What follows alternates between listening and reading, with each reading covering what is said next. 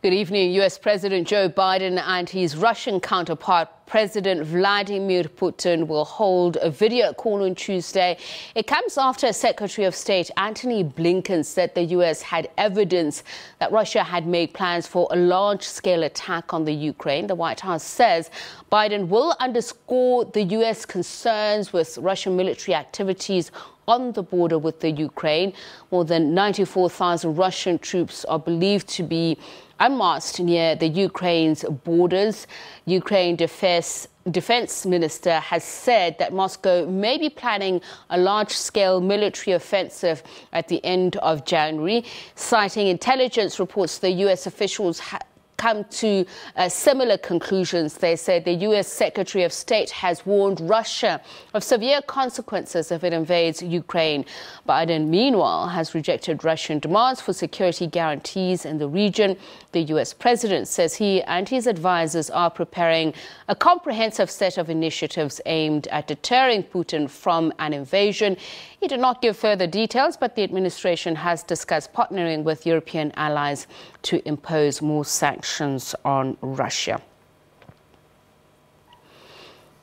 And now to talk a little bit more about this, we're joined by international relations expert, Professor John Stremlau. Professor Stremlau, a very good evening to you, and thank you so much for joining us. As we said, President Biden will no doubt underscore the fact that the U.S. has concerns about Russian military activities and that it will reaffirm the United States' support for Ukraine's sovereignty and territorial integrity. But more importantly, what do you expect from President Putin? We have mentioned that he has taken umbrage to suggestions that they are mounting some sort of offensive on the Ukraine border. Well, thank you, and good evening, Safiso, and you've certainly given a good summary for the viewers of the situation, because we really don't know what they will talk about. Biden has said that he hopes it'll be a long conversation, and I am always a little relieved whenever heads of state talk to one another, particularly if they have tensions, as clearly there have been between Putin and American presidents, especially Biden and before that Obama. Trump was another matter.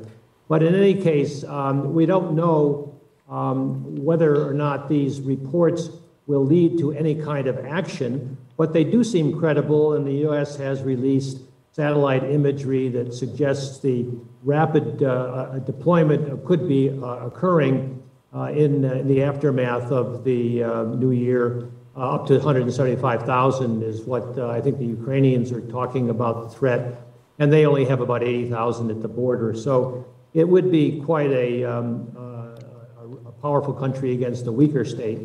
But don't forget, this week, Thursday and Friday, is the Biden Summit on Democracy, and a summit for democracy. And countering authoritarianism is one of the first topics, but also Ukraine has been invited and will be going. Georgia, which the Russians invaded not so long ago, and 10 years or 8 years ago now, I guess, Georgia will be going. And then the bright stars that are part of NATO, Latvia, Estonia, Lithuania, Moldova is also going. So there are going to be quite a few of Putin's backyard at the Democracy Summit. And so it's good to rattle the chains a little bit, I think, from his perspective right now, and to get the world a little distracted from the Democracy Summit. Mm-hmm.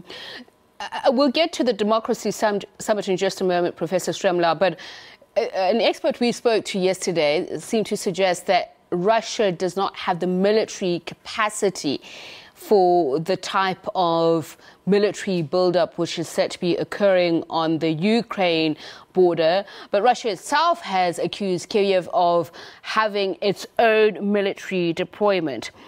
Who do we believe here? Well, I think you have to believe that Russia has the military capacity. Now, what the West might do to respond, including Biden, because the Ukrainians could get missiles and other hardware. There is a bill in Congress, in the Senate already, an amendment, to give more lethal weapons to the Ukrainians. You know, there is a history here. In 2014, Putin annexed Crimea, which was is a part of Ukraine, although heavily populated by Russian retirees. And there is not the kind of nationalism in Crimea that there is in the rest of Ukraine.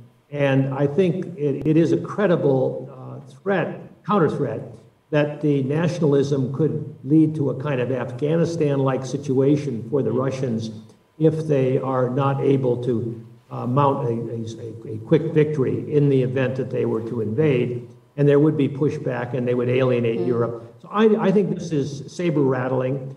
I think the agenda of strategic stability and cyber and regional conflicts also justify a conversation between Biden and Putin. That's what they've announced as the agenda.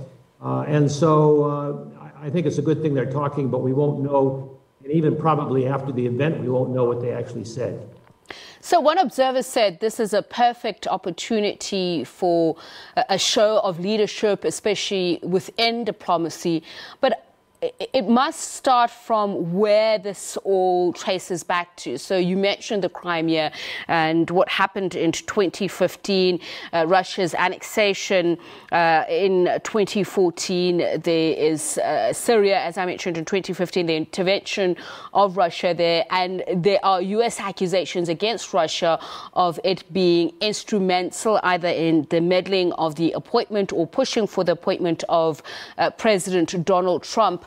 So would all of this history come back to it? Would they be picking at old wounds or saying, you know, this is the standpoint from which we're arguing what is going on now? Well, I think your reference to interference in U.S. elections is a valid one, because in 2016 and in 2020, although they were different in the two instances, but clearly they did put their hands on the scales for Donald Trump in 2016, and we've had the full report on that, even though the Republicans want to ignore it. But I think it's more important to look forward, and the United States and Russia now do have large nuclear capacities, so strategic stability is really important. And the Russians have been involved in ransomware. There was a revelation a few months ago of a lot of disruption of oil production and of other companies' operations by it turns out, a Ukrainian and a Russian. At least that was the allegation from the U.S. Justice Department against this ransomware opportunity. Putin is up to mischief. You know, it's a country which is trying to flex its muscles on the world stage. He always regrets the collapse of the Soviet Union, which of course made it easier for the pressure to be mounted on the apartheid regime down here. Those events came together. And I think it's just important for all governments, including the South African government, to call for restraint, just like you do with China and Taiwan issue. These are sensitive issues for the countries close by, but they're also sensitive issues for sovereignty freedoms and the opportunity to adopt democracy if you want to do that. Ukraine's got a very lively civil society, a free press. It's got a lot of corruption. It's not among the stars of democracy that Latvia, Lithuania, and Estonia are. But nevertheless, it's struggling, and to have it invaded by the Russians right now would be very, very destabilizing to international relations. And I hope it doesn't occur, and I don't think it will occur, frankly.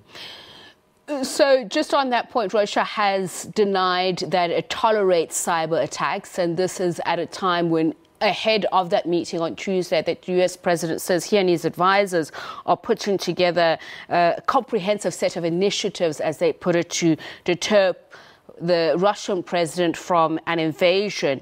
So would, for instance, what we mentioned before, Russia joining up with European allies to impose more sanctions on Russia, would that be incentive enough? Well, you never know until it's tried, but it would alienate, and there is this gas pipeline which is going to Germany that the U.S. has not been happy with, but is going ahead, and that could be shut down. And there are ways to increase the pressure on Russia, and Putin's got his own domestic problems, but he is clearly a dictator. He's a lot smarter than Donald Trump, but he's not known for his truthfulness, as Trump was certainly not known for. And we'll have to wait and see. But this is the case where I think Biden is right to say no red lines. We're not going to have a joint security agreement that would pledge not to allow Ukraine into NATO. That's something that the Russians are very sensitive about. I don't think it's going to happen.